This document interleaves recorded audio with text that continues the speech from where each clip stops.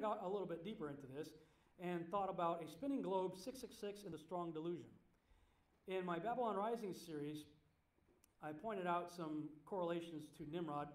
Nimrod ben Cush, when you do Nimrod ben Cush, the numerical value of that is 666. There are lots of other things in his incarnation as Gilgamesh, who is said to be 1/3 man and 2/3 God. 1/3 man, well, man is a carbon-based organism, which carbon consists of 6 protons, 6 electrons, 6 neutrons, and 2/3 God, well, 2/3 equals 66.6%. Interesting. Things like the Washington Monument, when you look at obelisks, you guys have one, went and checked it out today. Everybody's got them. It's a phallic symbol. It goes back to the Osiris myth and all that stuff. We've got the largest phallic symbol in the world in Washington, D.C., in the Washington Monument, which stands at 6,666 inches tall by 666 inches wide. 666 all over the place. Well, when I started to think about Apollo's phallic symbol in the Apollo program, and I'm looking at the dates and everything, July 7th, 1969, the gematria of that, if you're familiar with how that works, distills down to the number 7. 7 is often the number associated with God or deity. 7, which God? Well, Apollo. And you have 720 distilling to 9, and you have 9/11. Again, there's a whole lot that can be, a whole seminar that can be done just on the significance and why the occult loves the numbers 9/11. Of course, familiar with what happened in the United States on 9/11. You know, lots of stuff to talk about there. What intrigues me most about the Apollo 11 mission was this was the one that accomplished the lofty goal of landing a man on the moon, and all of the symbolism in this particular mission points right back to Nimrod stuff. Revelation 9:11, right? We see the name of the beast, Apollo, Apollyon. He's the Antichrist. Now, there are some really interesting correlations between the numbers 9 and 11, Scripture, and this particular mission of Apollo. For instance, some have linked the 9, if you don't know what the 9 is, do a Google on the 9, to the Aeneid of Egypt. The Aeneid were the 9 great gods of the Atum, Shu, Tefnut, Geb, Nut, Nephthys, who is the sister of Isis, Ausur, another name for Osiris, Set, his brother, and Aset, a derivative name for Isis. The latter for, of course, as I mentioned before, is the acronym for NASA. If this link is indeed a solid one, there are ancient legends that speak of the Zep Tepi, the first time. And that was the age that the Egyptians referred to as a time when the sky gods came down to earth, raising the land from the water. They came in flying boats and brought wisdom to mankind through the bloodlines of the pharaohs. Gods in flying boats? NASA? Apollo spaceship? Maybe it's all just a coincidence. The eagle. The eagle, Manly P. Hall says that when you see an eagle with a point on the back of its head, like on the back of your dollar bill and on the Great Seal, he said, nah, that's not, we put a fast one on you. That's a stylized, conventionalized phoenix. Well, the phoenix goes back to the Egyptian Benu. The Benu was the soul bird of Osiris. And so you've got this, okay, let me kind of pull it all together. If Ishtar, Semiramis, Isis are one and the same, Columbia, and Osiris and Apollo and Nimrod are one and the same, then what you have is Columbia orbiting above and the eagle carrying Apollo landing on the moon. I mean, it's like all going right directly back to this whole Osiris, Horus, Isis, Nimrod, Semiramis, Tammuz. All of it's there. Okay, so we've already established that Nimrod is the beast, the Antichrist. We know that 666 is the number of the beast. Now, check this out. When you start looking at the spinning heliocentric globe, 666 keeps popping up. Speed of Earth's orbit. If you look it up, it'll either tell you in kilometers or miles per second. When I looked it up, it was kilometers, converted it to miles, and saw that it was 18.5 miles per second. Well, you multiply that times 60 seconds to get minutes, 60 minutes to get an hour, it's 66,600 miles an hour. That's how fast the Earth is supposedly going around the sun.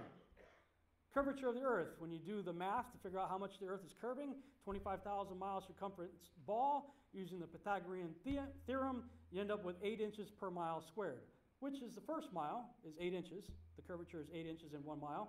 8 inches is 0.666 of a foot. 10 miles is 66.666 feet. 100 miles, 6,666.666 feet. Starting to see a pattern here? Earth's tilt, look it up, 23.4 degrees, 23.4 off of center. Well, 90 degrees, right? 90 subtract 23.4, 66.6. Is it just a coincidence that so many of the numbers related to our spinning heliocentric ball just so happen to be associated with the beast? I started to think about the great deception, the great delusion. Scripture talks about there's going to be such a great deception that's going to come in the end times. Who brings the great deception? Do you know? That's right. God does. Many people think that it comes from Satan.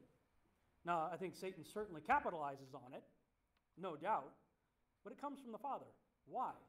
Well, Scripture tells us why. 1 Thessalonians chapter 2. The coming of the lawless one, who is the beast, who is the Antichrist, will be accompanied by the power of Satan. He will use every kind of power, including miraculous signs, lying wonders, and every type of evil to deceive those who are dying, those who refuse to love the truth that would save them. For this reason, God will send them a powerful delusion so that they will believe the lie. Then all who have not believed the truth but have taken pleasure in unrighteousness will be condemned. He sends the delusion because people would rather live in lawlessness. They would rather follow the beast. When I started getting into Torah and understanding Torah and reading like Deuteronomy, in chapter 12 in particular, where he specifically says, do not learn the ways of the heathen. Do not worship me the way the heathens worship their gods. Like Christmas, Easter. Things that I used to love. I used to write, direct, and play Jesus in Passion plays on Good Friday and Easter Sunday. Christmas plays. I was a mall Santa. Believe that. Yep. Of course, I needed a lot of fat pads to make that work. I loved all that stuff. But it doesn't take but 10 minutes to do a Google search on the pagan origins of Christmas and Easter to realize what in the world are we associating this filth with the God that we say we believe, that is a holy and righteous God, holy God. He says, don't do it. This whole idea of Christianizing paganism is foreign to God. It didn't work out for the Israelites. Read about the golden calf. They said, we are doing this as a feast to Yod-Heh-Vav-Heh. They said, this is the God that brought us out of Egypt. But they associated it with Yod-Heh-Vav-Heh, Yahuwah. So their heart was to worship the God that brought them out of Egypt, and they identified, tomorrow we will have a feast unto Yod-Heh-Vav-Heh with this golden calf. How'd that work out? 3,000 dead. God doesn't like that stuff. Now, I think that he gives us a pass when we do things in ignorance. Sorry, you guys attended this seminar, you're not in ignorance anymore. You can't make that claim anymore. You can reject it, you can say that I'm crazy, but I just shared with you the truth, and you can look it up for yourself. You know, and all of that stuff, when you start tracing those things back, they end up going back to Nimrod, the man of sin, the lawless one, the beast. And God says, if you're not going to listen to the truth, if you'd rather follow in the ways of the lawless one, fine, I'll give you a great delusion. Could this be it, what I've been talking about this evening? I don't know. It seems like a really good fit to me, though, especially with all the associations that add up to 666. Hello, McFly. Right? I don't know that it is or not. But I'll tell you this, the responses that I have received from people have shocked me. It's one thing for somebody to say something and you disagree with them. It's another to go completely psycho when you do. And people that I have talked to who are otherwise very friendly, passive, pastoral, nice people have gone literally insane in front of me, getting very angry. And that's what said to me, I'm going, man, there must be a spiritual component to this particular subject. For people like that I would never in a million years imagine to get so upset to react the way they did. Again, I don't know that this is it or not, but it sure is adding up to, yeah, I think it could be, especially with all those scriptures that I showed you, and for the sake of time, we didn't have time to drill into all of it. But I showed you all the scriptures that describe this place, and there is not a single scripture you can use that even remotely supports a spinning heliocentric globular Earth in an ever-expanding universe. And I'll go back to the trump card for me was all the stars are falling to this place, to Earth. Somebody's lying. For me, it became a matter of faith. I still have questions. You know, you guys maybe ask me questions. We have some time here. I probably don't have the answers to them. I got more questions than I have answers. And there's some things I think I figured out, and there's many more that I haven't figured out. And there's always a yeah, but for whatever you do figure out. So I just, you know, if we're in a sea of lies, the only compass I have is the Word of God. And it has never failed me. I'm 47 years old. Not once has it ever failed me. And it has taken me through some very difficult times. And is God a man that he should lie? No. And it says that he esteems his word above his own name. And when you read how much he wants his name to be known, that's saying something. He wants his name known in all the world, not substituted with a title, the Lord. That's not his name. He wants his name known, but he esteems his word above his name. So I've just taken a position. I'm like, okay, Lord, that's what your word says. I'm going to accept it. You know, come what may. And when I started to weigh the differences, I'm going, wait a minute, science or the Bible? Science says the universe came about from a big bang. The Bible says all in one universe, in the beginning, God created the heavens and the earth. Science says that the stars, including our sun, came first. The Bible says the sun and stars didn't show up until day 4, after the earth was created and already producing life. Science describes solar systems with planets going around a fixed sun.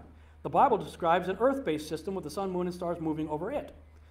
Science says the earth is spinning at 1,000 miles per hour and orbiting the sun at nearly 67,000 miles per hour. The Bible says in about 67 places that the sun, moon, and stars are moving, but never says anything about the earth moving. Rather, we consistently find that the earth is fixed and unmovable, set on a firm foundation of pillars. Science tells us the universe came into being nearly 14 billion years ago, and that the earth is about 4.5 billion years old. The Bible tells us it all began less than 6,000 years ago.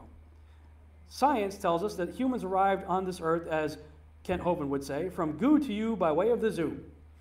The Bible says that we were divinely created in the image and likeness of Yahuwah. Science tells us we are on a spinning heliocentric globe in an average galaxy among billions of galaxies in an ever-expanding universe. The Bible tells us we are on a still flat earth that was inscribed as a circle into something with 4 corners set on pillars under a dome within which the sun, moon, and stars were placed on day 4 of creation.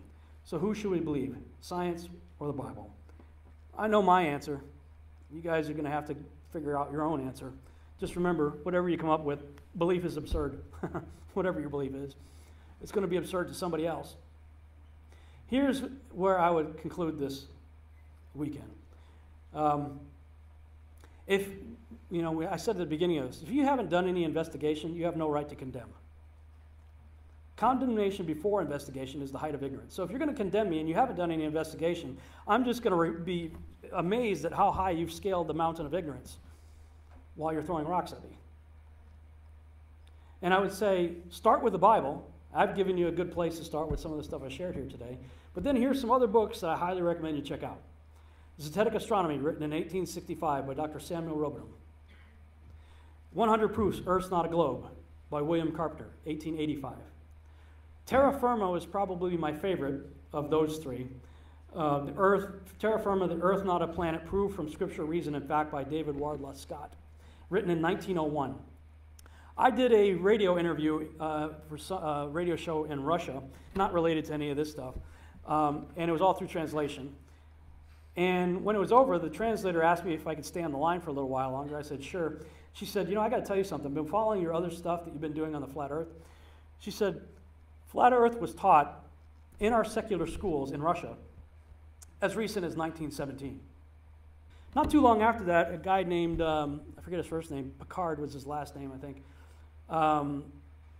got in basically a hot air weather balloon type thing, built a metal thing for himself to go in it. He's the first guy to go up into the stratosphere.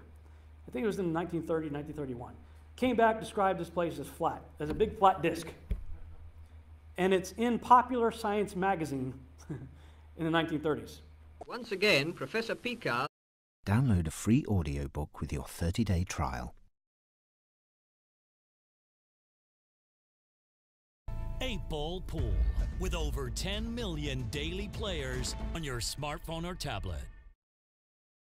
Picard, the Belgian scientist, has ascended to heights never before reached by man to study the stratosphere, that unknown region which surrounds the Earth at a distance of more than 7 miles. Last year in May he reached over 9 miles in height, but this time he was out to beat his own record. Accompanied by his assistant, Monsieur Max Cousins, the start was made at dawn from Dubendorf Aerodrome near Zurich. The preparations for the flight began at midnight, but thousands of people had made the journey from Zurich in special trains, whilst a battalion of Swiss troops held down the guy ropes. Professor Picard himself superintended the arrangements for the inflation of the balloon.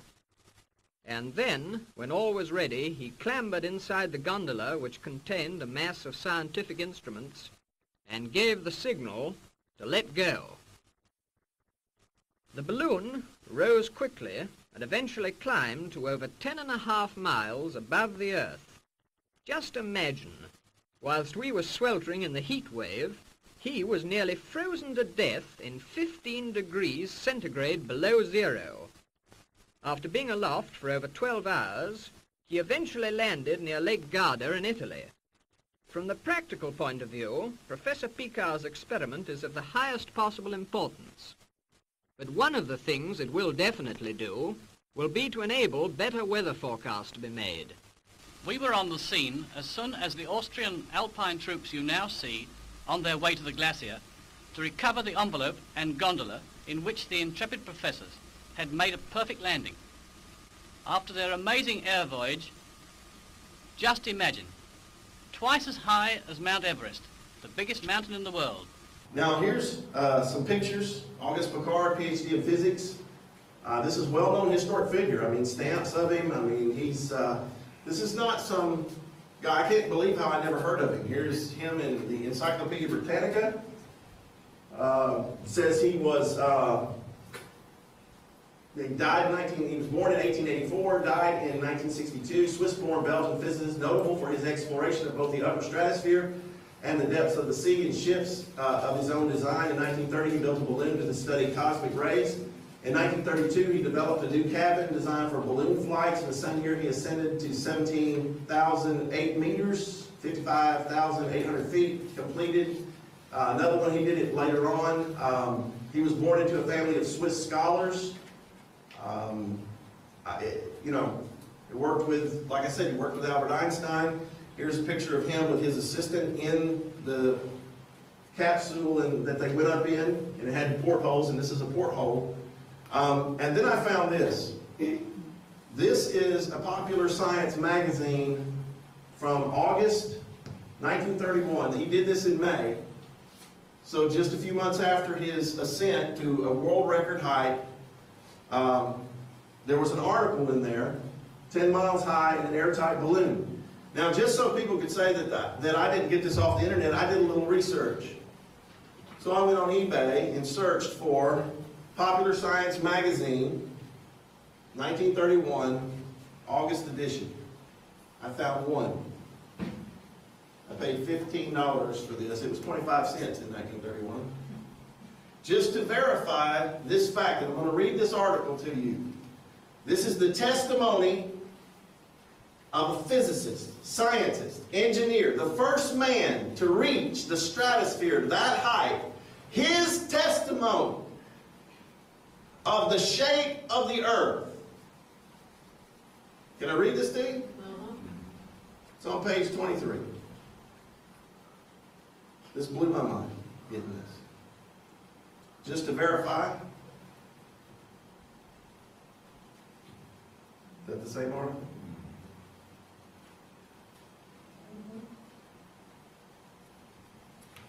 If I was in court, this would be Exhibit 1.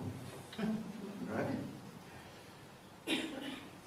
Says a huge yellow balloon soared skyward a few weeks ago from Augsburg, Germany. Instead of a basket, it trailed an airtight black and silver aluminum ball. Within, Professor Auguste Piccard, physicist, and Charles Kepfer aimed to explore the air 50,000 feet up. 17 hours later, after being given up for dead, they returned safely from an estimated height of more than 52,000 feet, almost 10 miles, shattering every aircraft altitude record. Oxygen tanks kept them alive while they made observations. Records of their instruments are now being checked and interpreted. First to rise safely into the upper layer of the Earth's stratosphere, they found the air pressure at 10 miles altitude so low, 1/10 of that at sea level, that a man exposed to it would perish, much as a deep sea fish burst of its own internal pressure when it's brought to the Earth's surface. Picard and his egg found cosmic rays, mysterious radiations from outer space. They thought, of course, far more powerful than the Earth's surface, and engaged their intensity. The explorers trapped samples of upper air, blue air, as Picard reported it to appear in cylinders. Analysis may prove it exceptionally rich in ozone, the intense blue gas supposedly responsible for the heavy side layer or radio roof. Now listen to this. The story of their adventure surpasses fiction. During the ascent, the aluminum ball began to leak. They plugged it desperately with Vaseline and cotton waste, stopping the leak. In the first half hour, the balloon shot up 9 miles through portholes. The observers saw the Earth through copper-colored, then bluish haze. Here's what he said. It seemed a flat disk with upturned edge. Now this is 1931, before NASA. Before they decided they were going to lie to us, before they conspired worldwide to lie. And it's not too long after that, you got World War II and all that, and then we have the Admiral Byrd, all the weird stuff I showed you, nuclear bomb testings and all that, and then everything starts to change. Just something to consider. The most recent book that I've seen that has come out that I really enjoyed was The Greatest Lie on Earth by Edward Hendry. Read these books, that's just the beginning of your journey of investigation. And you can also check out more. For more information, you could go to testingtheglobe.com or check out our product table. Thank you guys very much. Thanks so much for watching. I hope you enjoyed this video presentation. If you did, please subscribe to my YouTube channel, like the video, and share it on your favorite social media sites. There's a lot more to come, so stay tuned and we'll see you back next time.